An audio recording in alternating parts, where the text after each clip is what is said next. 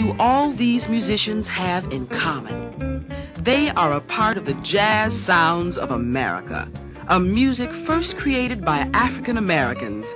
Let's see how jazz developed and where it is now.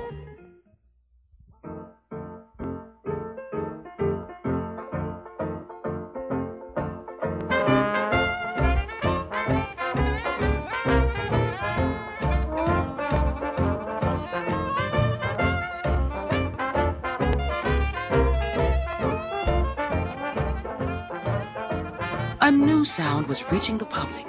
New Orleans jazz, also known as Dixieland jazz. Brassy and gutsy, this music could be heard in New Orleans and many other places after the turn of the century. Dixieland jazz had a tremendous impact on future jazz musicians everywhere, and it is still very popular today around the nation and even the world.